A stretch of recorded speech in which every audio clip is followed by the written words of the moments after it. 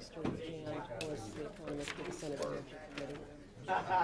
Reliance choice. I don't know how much the story has changed. But It's the same, nothing environmental, no metrics have changed. Okay. You want me to say and the background of pipelines? No.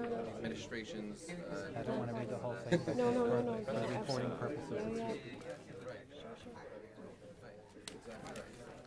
Rachel Brunson really hit the points about renewable trade. No. But they're not unique in trying to build a good one.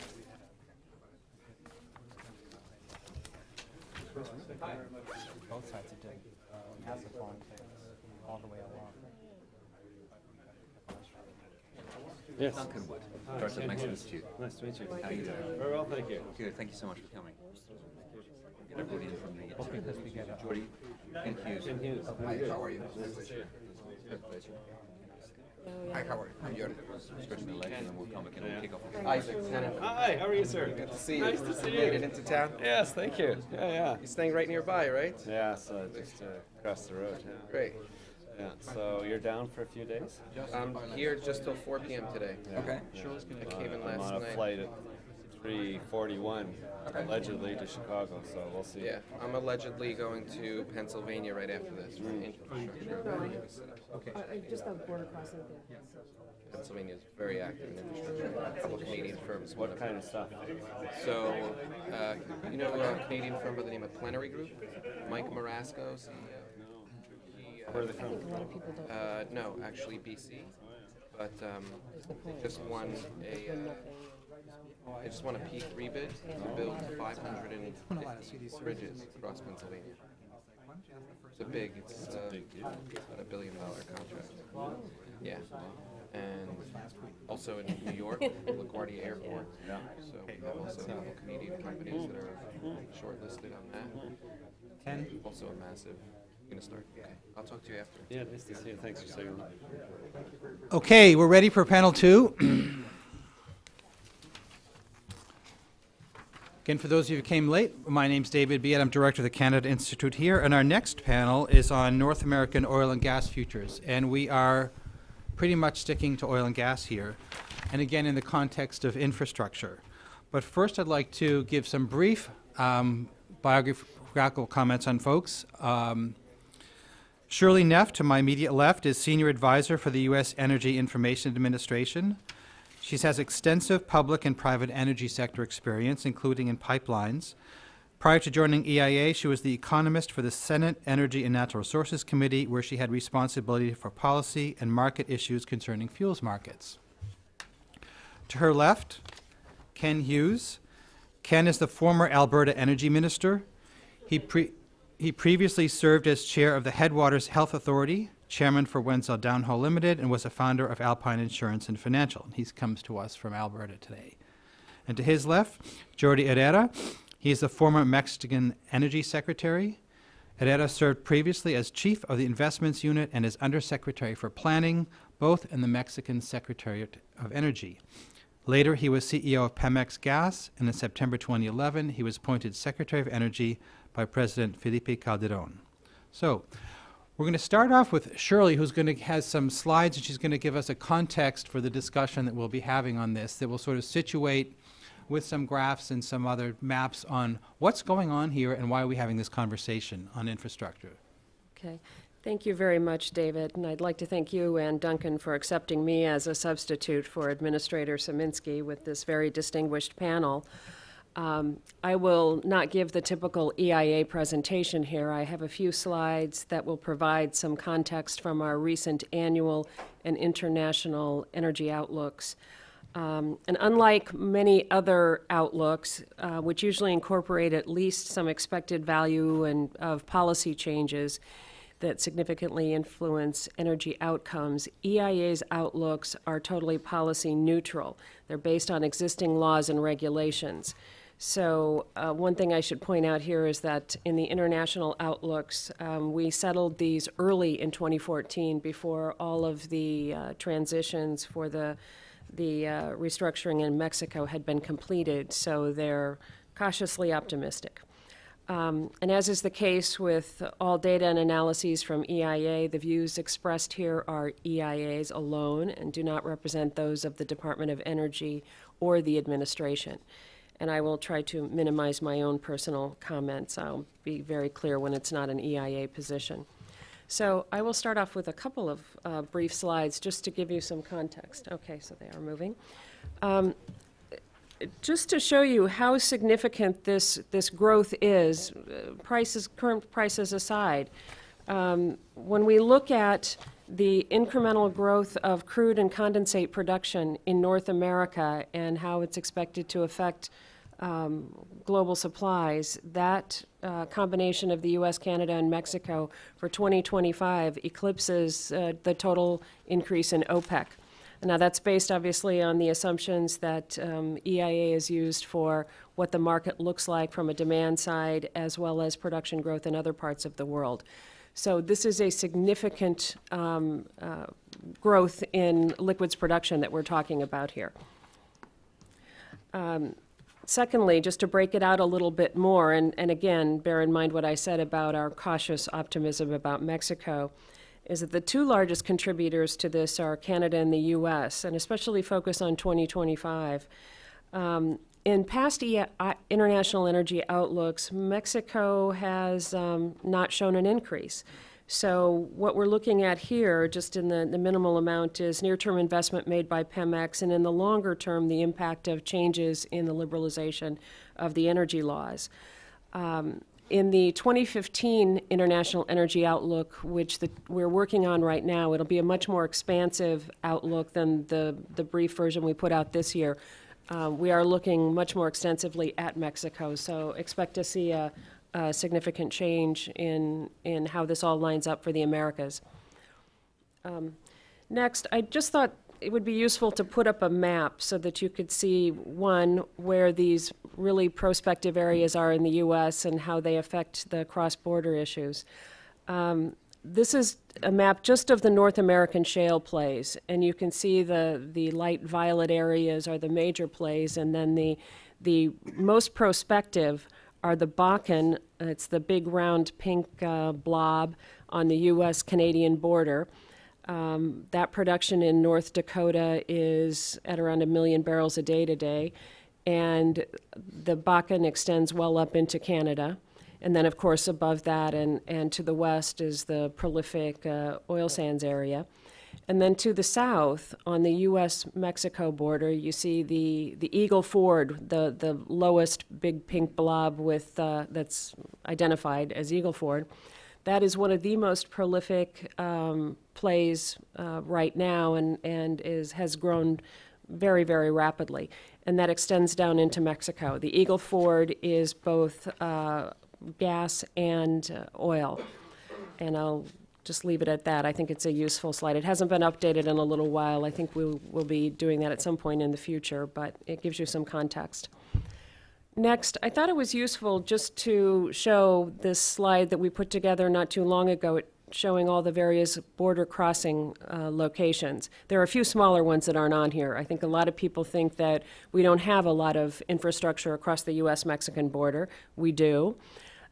It's mostly natural gas pipelines and electric transmission. There is one oil crossing point at El Paso. It's the one blue spot. And then, of course, to the north, we've had an extensive energy trade across the U.S.-Canadian border for decades. That's not to say that it's adequate at the moment or that it is configured in the right directions given all the changes that are occurring, especially in the United States. So in the International Energy Outlook for 2014, I just want to show how dramatically we see the change with the reforms in Mexico. It certainly shows a lot of long-term uncertainty, but with the uncertainty on the upside. Mexico has 10 billion barrels of proved oil reserves and potentially large volumes of hydrocarbons in Mexican territory in the deepwater Gulf of Mexico. None of that is in Mexico's proved reserves. Of course, the U.S. and Mexico are eclipsed by Canada's proved reserves, but we'll leave it at that. It's still significant from a global standpoint. Earlier this year, EIA put out a report titled Liquid Fuels and Natural Gas in the Americas. It was released in January, and the impetus for this was that there were several factors. One, the U.S. had become a net exporter of refined product. And as refined product exports were growing, it was increasingly apparent that the majority of that trade was with the Americas. Certainly Canada and Mexico, which are the two largest trading partners of the United States for crude and products. Crude varies a little bit with Saudi Arabia, but as far as the top two, but the refined product trade is extensive. Mexico exports a lot of crude to the U.S., is refined in Gulf Coast refineries and re-exported to Mexico. The trade with the rest of the Americas is extensive also, and I would recommend that report to any of you who haven't seen it. Next, I'm going to switch a little bit to natural gas. Natural gas production in the Americas has been growing pretty dramatically, not just the North America, but the entire Western Hemisphere. And the U.S. now is the largest producer of oil and natural gas in the world, exceeding Saudi Arabia and Russia for the two combined.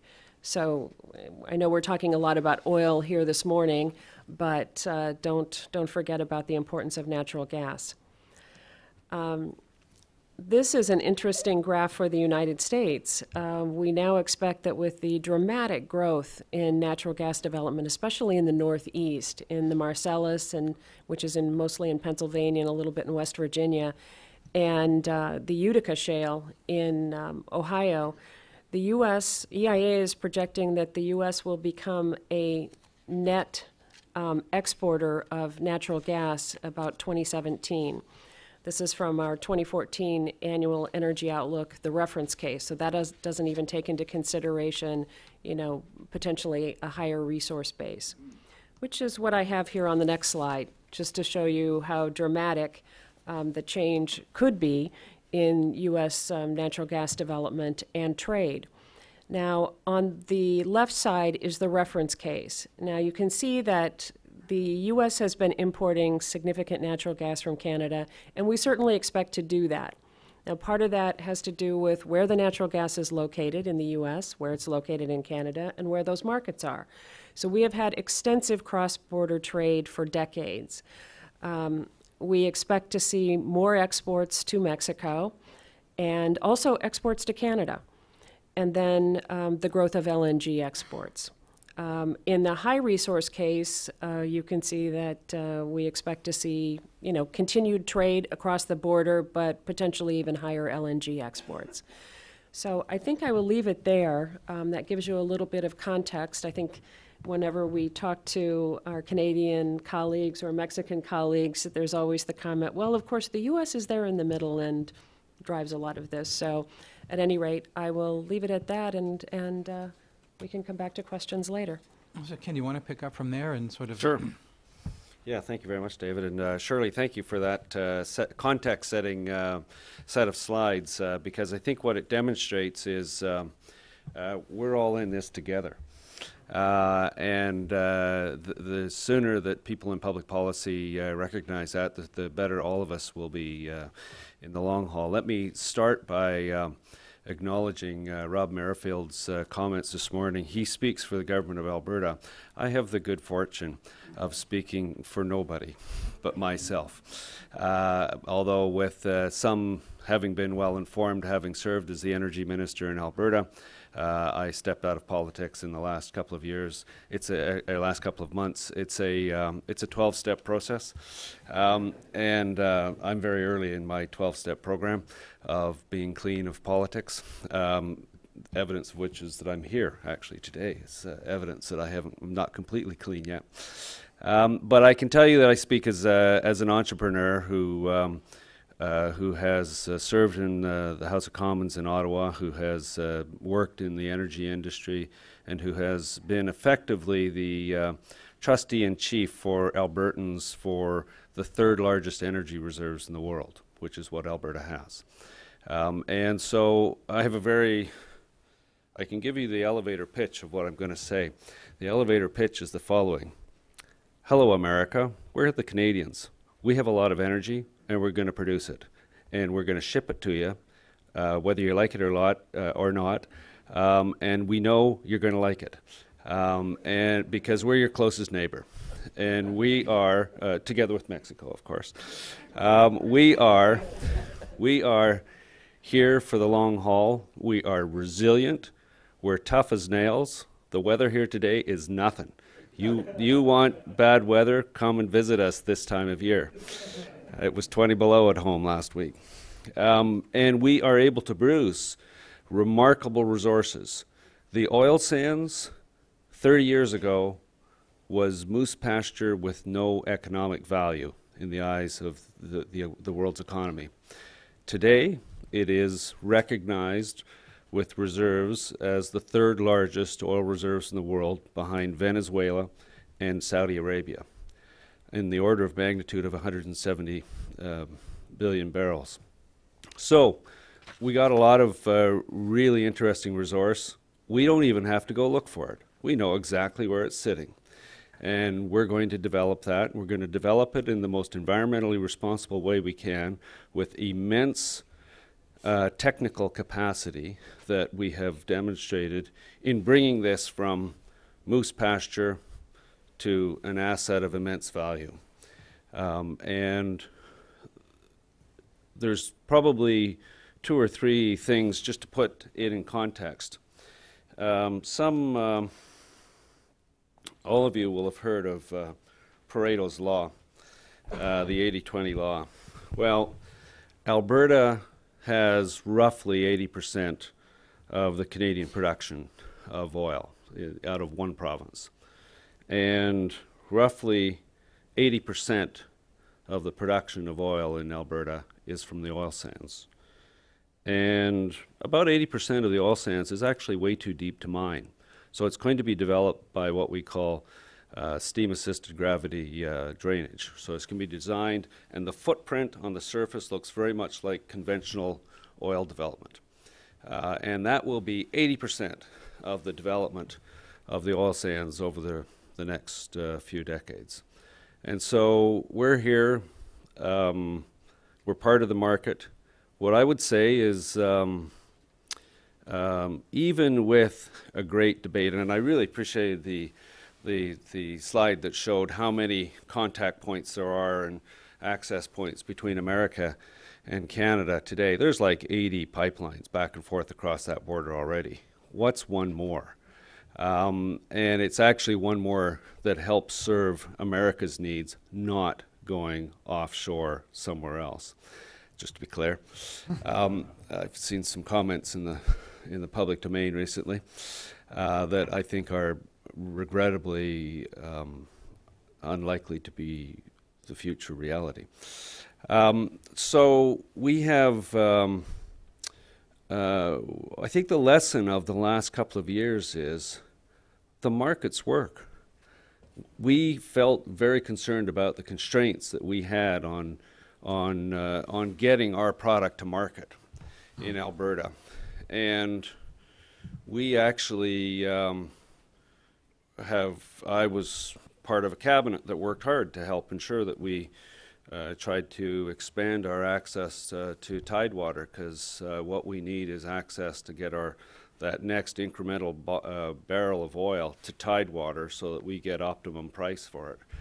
And remarkably, the market worked. The railway systems, people invested in railway capacity. If you're an Albertan and your interest is to see the best price for an Albertan barrel of oil, you want to see people overinvest in railways and railway capacity. And maybe they're doing that.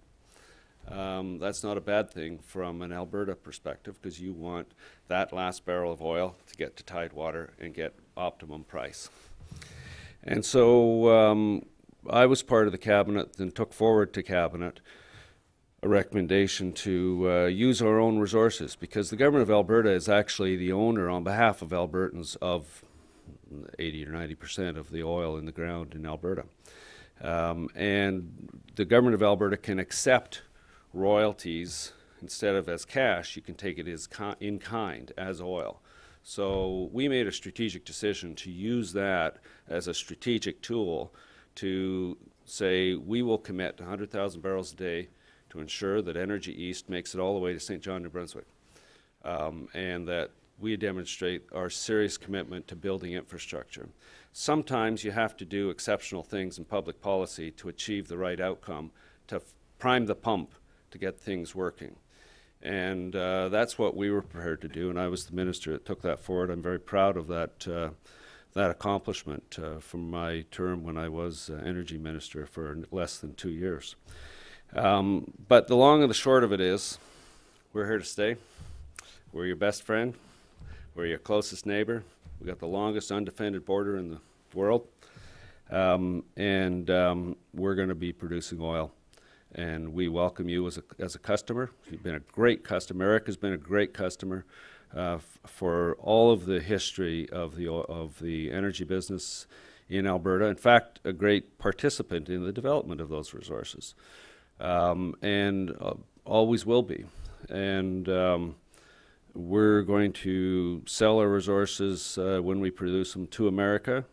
We're increasingly seeing those resources being sold elsewhere. We're getting them to market even without easy pipeline access in some cases. Oil has been shipped as far as Europe.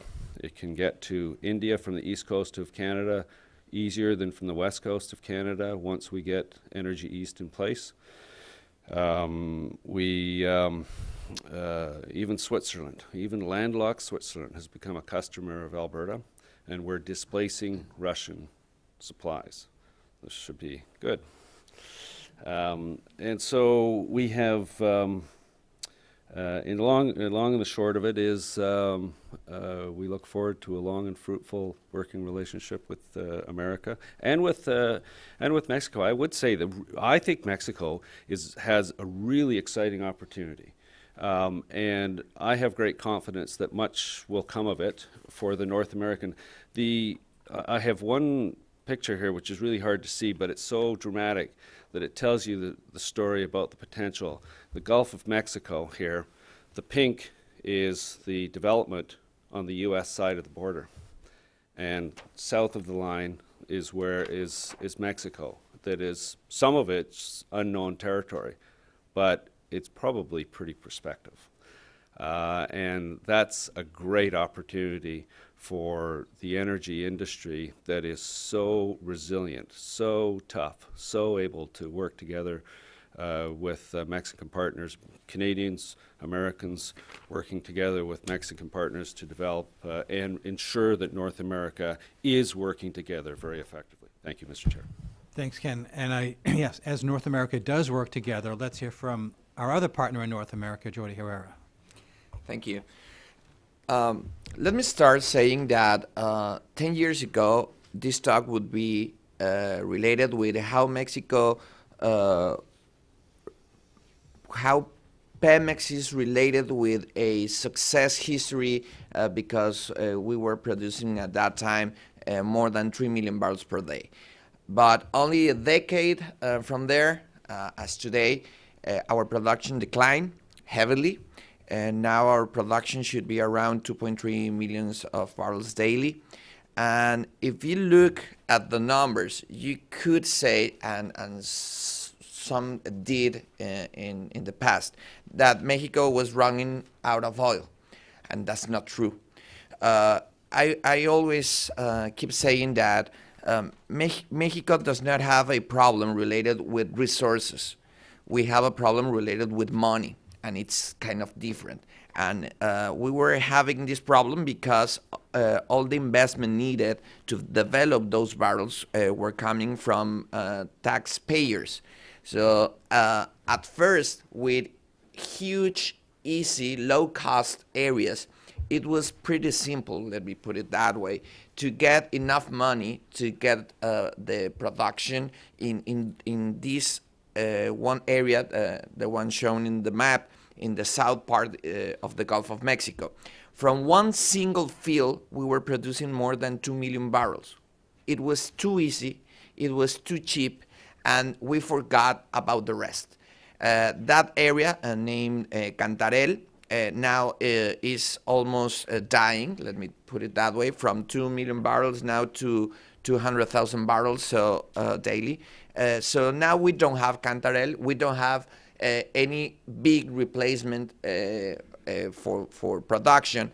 But in the past 5 years, Pemex managed to bring more than 1 million barrels from different fields, onshore, shallow waters. We don't have production at this moment in deep or ultra deep water, but we were producing a lot of oil and gas coming out from several other fields and areas. Now, if you look to the next decade, everything once again is going to change in a big way. And why is this? Because the main purpose of the reform was to get, in a simple way, to get money. So now everybody is allowed to participate in the energy sector so we can develop our resources. We think that we can increase production once again, not only because unconventionals, mainly Eagle Ford area, we have 5 different regions related with unconventionals. We do have the biggest area or possibility related with deep and ultra deep water in the Gulf of Mexico. And now we now have the tool to develop those resources. Money is coming down to Mexico. And what could be the new arrangement related with production? If you look only at Texas, and you can give the same probability to develop resources as much as in Texas, just in the same region, is the same field, those are the same conditions, we can get from that specific area another 1 million barrel per day in the years to come. And if you look at the Gulf of Mexico, only deep water fields, and you compare that on the United States part, you can say that you can gain another 1 million barrel, perhaps a little bit more, but let's keep it simple. So developing only 2 specific known areas, Mexico could go from 2.5 in average in the past 5 years, from 2.5 millions of barrels per day up to, let's say, 4.5, perhaps 5 million barrels per day. That means a lot in terms of production, but that's also a problem in terms of the market, in terms of what is going to happen in the region, related with prices, related not only with products, but also with the needs within the area. 1 million barrels of our production goes into the market. The revenue taken from that represents 1/3 of the total national income. So for us, it's very tempting to increase production to get more money to spend in some other areas of the country, and mainly infrastructure. But that's only one part of the equation. If you look at the needs in terms of demand, yes, we produce a lot of oil, but we are importing half of our needs in terms of regular gasoline. That means 400,000 barrels per day. That is almost as much as Colombia in terms of daily consumption. So in our case, we have to make this combination with the amount of money needed in the economy, mainly for the government, to develop the rest of the infrastructure needed across the country. But at the same time, we need that production to reduce our imports for every product. If you look at gasoline, at diesel, jet fuel, if you look at LPG, or if even with natural gas, we are net importers of basic products, but we do have the resources. So now with the reform, I think the most important equation is that Mexico, for the first time, is going to have money to develop those resources. with that amount of money, everything is going to change a lot in the country, because that's the only way that we can grow in a big way. Once again, if you look at Texas, they created just in 2013 almost 1 million jobs, new jobs in one single state. The total creation of jobs in Mexico in this year is less than that. So if we could develop those resources, this million barrels for unconventional and another million coming out from the Gulf of Mexico, coming out from deep and ultra deep water, is not going to be only about oil and gas production, oil and gas money. It's not only about that. It's the only or the last possibility for our country to get the right speed of growth that the economy needs. It's the only way to fight against poverty, because that's the only way to get money coming out from elsewhere. And that's the only way for us to be part of the dynamic of the region. But there are going to be some challenges there, big ones. My main concern is related not with insecurity. I think we are fighting organized crime. We are not at war, and it's a huge difference. You can travel throughout the country without a problem. There's no bombing. It's not a country at war. We're fighting organized crime, and it's a different scale. It's a different strategy also. What we must look into the future is how this is going to affect the balance in terms of the market in the region, North America, because only 10 years ago, we were the most expensive area in terms of the price of natural gas. Now we are the cheapest. What's going to happen in a decade? At that time, 10 years ago, prices of oil were around $50. The price of gas, natural gas, taking South Texas index, were almost in $14. And now it seems that we are heading back to that scenario in time, but not related with gas.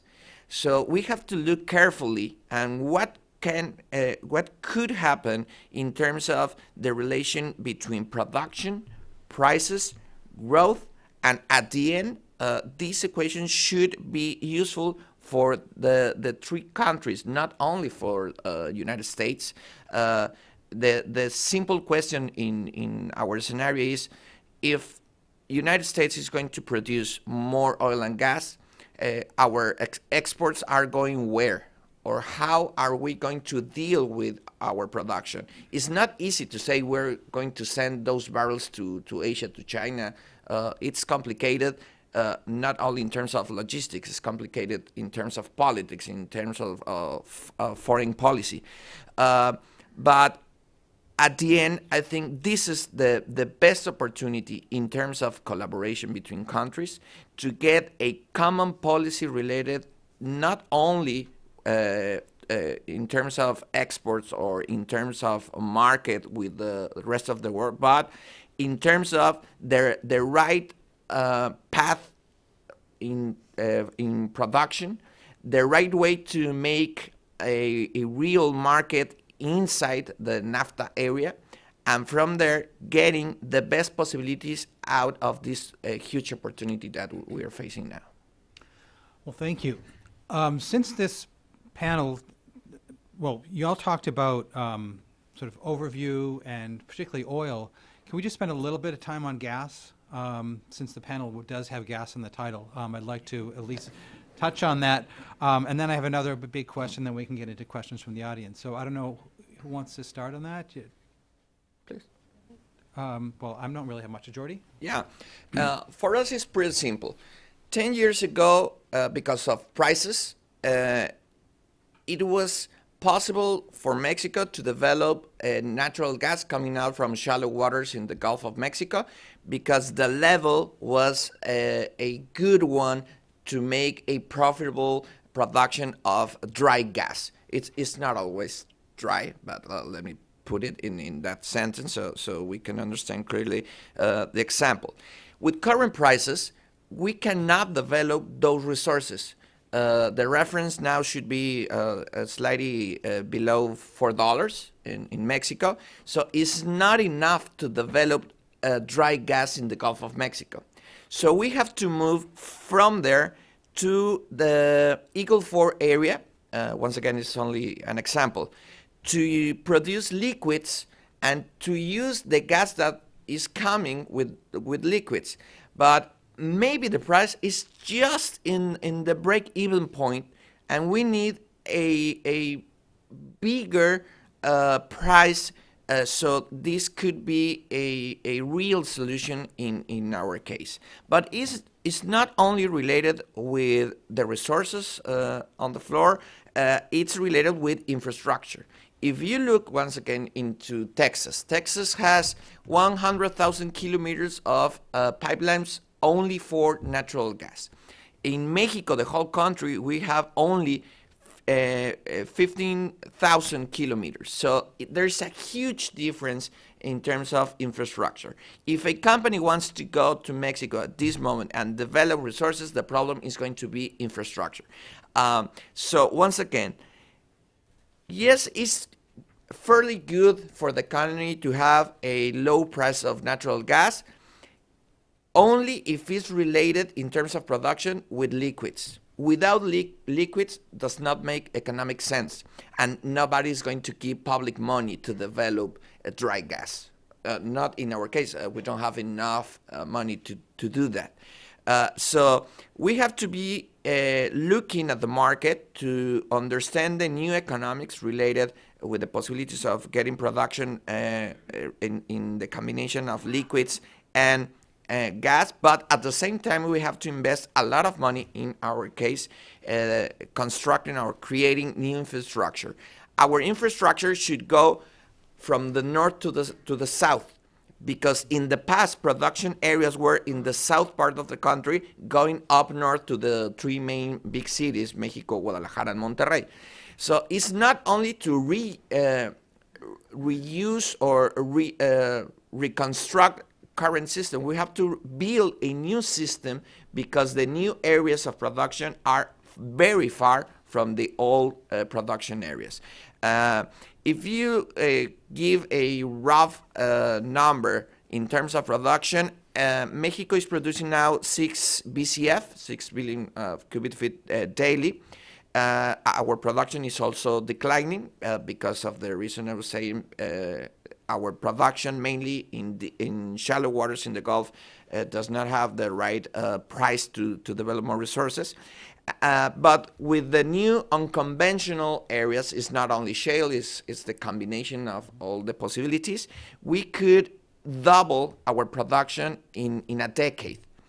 So it's going to be very important for us to develop that amount of gas for our own power system. For an example, half of our production comes out from fuel oil, so at this moment it's very expensive.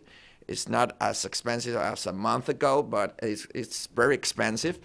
So yes, once again, just like with oil, we can use in terms of our local demand a lot of the production, but once again, if we don't work this out together as NAFTA region, we could affect prices, so we could affect production. And in terms of balance, maybe it's better for some regions to use the neighbor production rather than develop their own possibilities. So for me, once again, it's about policy. It's about creating a real market, not only for feedstock, but also for products, and from there taking a more coordinated strategy into the region, because after a decade we are going to look to the rest of the world once we can balance our needs in the NAFTA region. Thanks. Alberta, and then maybe you can talk about Canada too? Sure. Yeah, it's really the same story. Canada and Alberta have a lot of natural gas, something like 72 trillion cubic feet of natural gas in reserves. Our annual production is about 8 BCF. Annual exports are about 8 billion cubic feet, and production's about 14. And we're long on this stuff, but we all are. Mexico's long on it, and America's long on it as well. And so part of the conversation in Canada is all about how do we find new markets? How do we get this offshore? I was in Korea and China and Japan last fall, a year ago in October, as the Minister of Energy. And it's quite clear they're very keen on diversifying away from their current sources of LNG. But they're not waiting for Canada to get its act together. They'll take it from whoever gets it shipped. You know, the most recent Russia-China deal was interesting because they were speculating about that in Beijing when I was there. And they were speculating, but a bit uncertain whether it was a good thing to have that big a supply of natural gas from one supplier, that being Russia, from Russia in particular. They'd seen what the Russian supplier is like in Europe as well. But it's a big deal, and in fact, it's possible that China's picked up a really good deal for themselves, and it'll be at Russia's expense over time, but we'll see. The impact, though, is upon us here in North America in terms of our ability to get access to markets in Asia. I don't think these are not unconnected developments. You can't also talk about natural gas without talking about gas liquids, as Jordy's talked about. Natural gas liquids are a really important economic element of the natural gas story. Alberta, if we're wise and we're good and we're lucky, we will add more capacity to add value to natural gas liquids. Since the 1970s, ethane has been a key feedstock for a petrochemical industry in Alberta. That came about in part because of deliberate intervention by the government of Alberta at the time under Peter Lougheed to use the tools he had, not financial but regulatory, to ensure that a petrochemical industry started to develop in Alberta. When I was minister, I attended a sod turning for another $1 billion in investment in a plant near central Alberta by Nova, and that was the 11th $1 billion in investment in that plant since the 70s that had come about because of deliberate intervention by the government of Alberta to make sure that the petrochemical industry developed close to the source. We could be doing the same thing. We actually don't have to do anything as a province on the propane front, but there's butane as well. These liquids are quite valuable, and it's really good for the Canadian economy in general to develop those petrochemical industries close to the source. Shirley, United States or North America? Okay, one thing I would say about the natural gas and the liquids, these shale plays tend to be pretty liquids rich. They also have oil, natural gas liquids, and dry gas, after separation, or depends on the play. But so there are a lot of liquids, and the volume of natural gas liquids, or hydrocarbon gas liquids as we're calling them, has increased rather dramatically as a result of these shale plays. Let me flip over to one of my backup slides here to show you how dramatic this is in the United States and the need for infrastructure. Oops, okay. So we have an infrastructure, a natural gas infrastructure in the United States that was really built to move natural gas from the Gulf Coast up into the Northeast. So you see these big long line pipelines on this map. You can't see the names of them, but they're like Natural Gas Pipeline, Tennessee Gas Pipeline, Texas Eastern, Transco. These lines for decades were moving gas from the mid-continent, the Gulf Coast, up into the Northeast, where there's a huge natural gas market.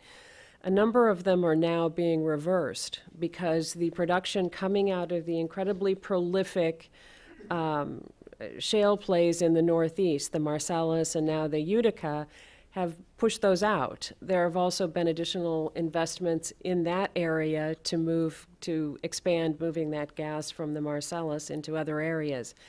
There's even one proposal, this kind of blew me away, to build a pipeline that would connect with Iroquois and move gas north. So there's a lot of investment going on, some of it new pipe in the ground, some of it reversals. Now, that's just the pipe side of it. I'll go back to another slide that I have that'll show you what we were looking at in the Americas report on what's the potential is with LNG. There are a number of regas facilities throughout North America, a number in the United States, and now, a decade ago, we were looking at building regas facilities for imports, and now it's the opposite. And a lot of you probably know that there's a big liquefaction facility being built by Cheniere in Louisiana in the Gulf Coast area. And this map was our effort at showing where there are regas facilities. Those are for imports. Those are the red dots. And then the blue dots are the operating liquefaction facilities. The others, those that aren't colored in, are the engineering work is being done. They have proposals, mostly for exports now.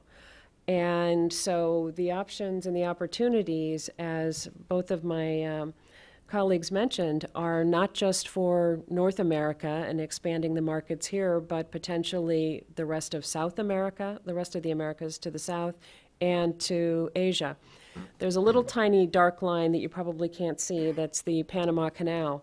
When the expansion of the canal comes into operation in early 2016 is the current estimate, that new canal will be able to accommodate most of the LNG tankers that are in the marketplace. I think we had someone from the Canal Authority speak at the EIA conference this summer, and she said all but the really large tankers out of Qatar will be able to transit the canal. So that really opens these natural gas exports to certainly the west coast of South America, but Asia. So there's a lot of infrastructure being developed, being planned, engineering in the works for all sorts of optionality, if you will, in natural gas. Not to mention the fact that, we are increasingly using natural gas for electric power generation in the U.S., and that's a large market in Mexico that I know producers in Texas are happy to have as well. So, Okay, I want to have it's probably a big question, and we don't have time for huge answers, but Jordi talked about resources and Mexico's lack of infrastructure to get its product to a market. What's the difference in what we need, say, from current infrastructure to needed infrastructure to really make this market optimum? And then my other supplemental question, maybe it's too big, is what kind of political infrastructure do we need to do this? Or we can just go to audience questions. Let's start with the easy one. Okay, so well, we need a lot of infrastructure. A lot of it's pipelines, both for natural gas and for oil. And for both for natural gas and for oil. We need on the west coast of Canada. I'm just talking about a sort of domestic Canadian perspective on the universe. We need LNG plants, probably a couple, to actually be able to export LNG off the west coast, at least to get it started. We need at least one more pipeline to America, and perhaps more. There's a lot of infrastructure going on around the edges that doesn't involve presidential permits. And Enbridge has, there's been like $8 billion in investment in pipelines south of Cushing to take stuff down to the Gulf Coast, and that's helped us immensely from an Alberta perspective. So there's just a lot of capital. What do we need in terms of political? I think we need collaboration amongst the three countries. I think we need strong collaboration with the political will to actually see this as a single market, which it is, and ensure that we develop our resources in a sensible way, that we have the infrastructure that is the most sensible economic infrastructure, which includes 1 or 2 more pipelines, and that we do that collaboratively. We need leadership. Could I just, Sure. from a U.S. standpoint, I want to just echo what Rachel Bronson said earlier. Building infrastructure in the United States is really dependent on the companies, the industry, really working at the local level. No matter what the rules are and the various authorities, those are the things that create the biggest impediments. And I won't be surprised if that's the case in Mexico. Let me say that 5 years ago I came here to Capital City to show to the U.S. government the new infrastructure plan for the huge pipelines coming out from Texas down to Mexico, and at that time they said to me, "Why didn't you ask first?" So I think this is a pretty good example that we cannot look into our own countries without taking the basic communication with the region, and perhaps California should be the best example. How to bring to California the right amount of not only power, electricity, but perhaps gasoline. In our side of California, we're developing a lot of renewable energy coming out from wind to give electricity to California, because this need in terms of the specific law, so they should use renewable energy. But we are not using that electricity for our own system. More than that, system in California is not interconnected with the rest of the country. So that does not make sense. I mean, it's not only about communication, it's related with integrated planning, is what I see. For us, from Mexico up north to the United States, it's needed. The relation is so close, and in time is going to be closer. So in a decade, at the time, we are going to be able to go to different regions. In terms of logistics, I think it's going to be cheaper to create a new pipeline coming out from Eagle Ford to the Mexican Pacific coast, rather than create a facility in Texas, bring a ship down to Panama, and from Panama to Asia. I think this type of collaboration is going to happen in terms of market, but we need leadership, and we have to realize that we need each other. So the best possibilities for the countries, it's going to be related for common goals, common policy, common standards, and a lot of common planning in the future, in the near future. Otherwise, the cost is going to be very high in the non-productive areas, and it's going to create opportunities for other markets. We as Mexico, we're importing LNG from Peru. That's far, and that costs a lot of money. And our neighbor has a lot of gas, and we're not using it. This is a real example, and the real case is already there. So we have to hurry in terms of getting this possibility in the better way for our countries before going elsewhere to give a market to any other region. Well, I could carry on this conversation for a long time, but instead I don't want to be talking at you. Look at all these questions. I think what I'll do is take 3 questions, and then we'll answer them all at once. So I'll start first here, and then I'm going to go to here, and then I'm going to go to this guy there. So, yes, Minister Hughes, could you identify yourself, please? Christian Gomez with the Council of the Americas. I'm curious to learn more about the Canadian-Mexico relationship. I know there's been some implications that the Mexican energy reforms are going to benefit Canadian companies that are going to invest, but what sort of cooperation do you see existing, and how do you see that relationship evolving?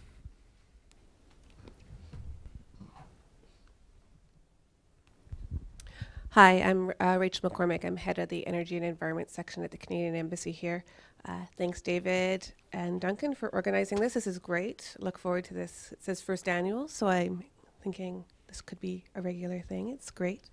So my question, actually, we've had lots of really important conversation about the local aspect of siting and infrastructure, et cetera. Not to take away from that, I'd like your comments on sort of the more global geopolitical aspect. I think North America clearly has an important role to play in energy resources that could contribute positively to geopolitical issues, whether it be in the hemisphere or in Europe. I'm just wondering how that factors into your conversations right now, and if there needs to be more attention to that global aspect as well.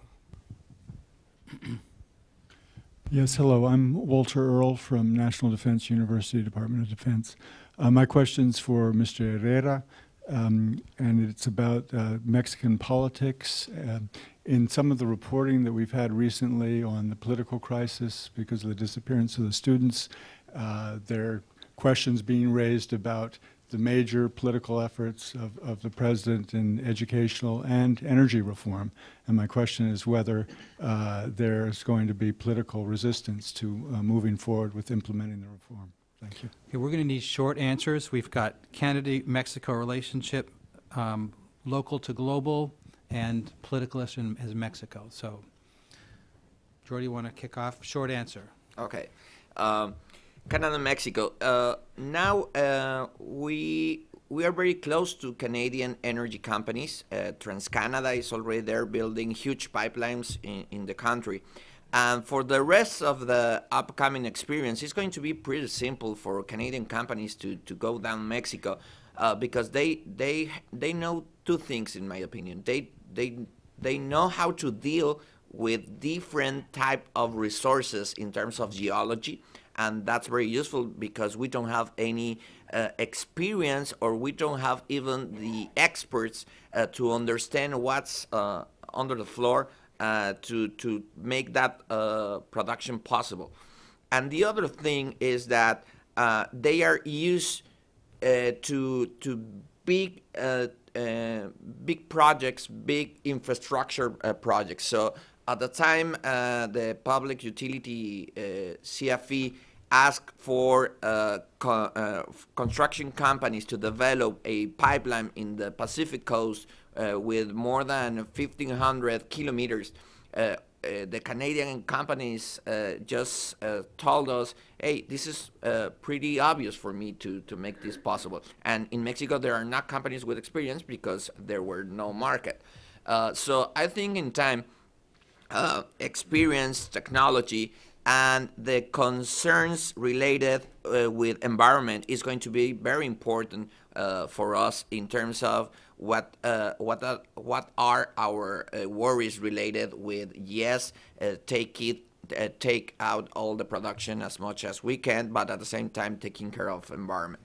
From there, the things related with politics at this moment in Mexico, I will say that it's complicated to understand the country throughout the media. In television, you get only to see the worst part of what's going on in Mexico, but it's not every day, it's not everywhere, it's not every Mexican who's saying I'm not comfortable with the new situation. In terms of not politics, but let me put it differently. In terms of the specific majority that should be needed to change what already happened, is going to take perhaps decades to be different, because the two major big parties, the one that is ruling and the one that used to rule the country, we are pretty convinced that this is the right path, and together we can form perhaps 75% of the majority of the Congress. So what you see in television, what you read in the newspapers, is the extreme left. I don't even believe that those are parties. It's extreme left expressions. It's only a bunch of people. It's no more than hundreds and Mexico is a 120 million country. So it's very small.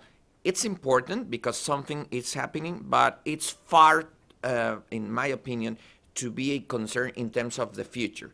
It's more about how this administration is looking at those specific groups and how to deal with them more than a national situation. I'm pretty sure next year we are having midterm elections. More or less is going to be the same proportion in Congress. From 75 at best, and the lowest should be 60. So the worst case scenario is that only the 60% of the Congress, lower chamber, because higher is not going to change, are going to be part of this same equation. And to change the Constitution, you need 2/3. So I think that Mexico is a different country now, is not going to change, and it's going to take a lot of things to happen in my country to think that once again you can form a majority Congress to take back all the new reforms. Ken, comments? Jordi very eloquently identified the relationship between Mexico and Canada and the opportunities there in terms of Canadian business in Mexico and the talent, the depth of experience. I mean, Canada is the world's fifth largest oil producer. So there's a lot of expertise, and the service industry that supports the exploration production companies is one that is kind of Alberta and Texas joined at the hip in a lot of ways, and really interesting technologies that develop in Alberta end up in Houston pretty quickly, and likewise coming back up that direction. So this is there's a real core expertise, and there's I think an affection between Canada and Mexico that goes well beyond the fact that people like to go there in the winter, and so there's a fabulous opportunity there. Coming to Rachel's question about leadership, about local siting issues and the impact on global. The global geopolitical aspect of North American energy. I think what's happening is really important in North America because we will drive certain other behaviors elsewhere. I mean, just in the last 8 months, Alberta Oil has ended up in Spain, Italy, Singapore, and Switzerland. There was none there in March, and that happened over the summer. So there's this growth that's largely going out through America at this stage, but not entirely. So the impact, that's just an example of the impact on other markets. The Europeans go, hallelujah, we welcome getting away from our dependence upon Russia for obvious reasons. And we can be a player in that. We also can be a player if we get our act together collectively between America and Canada and the LNG industry. We can be a big player in the Pacific. Shirley, you get the last word if you want it. We'll leave it to the policy experts over here. Okay, well, join me in thanking this great panel.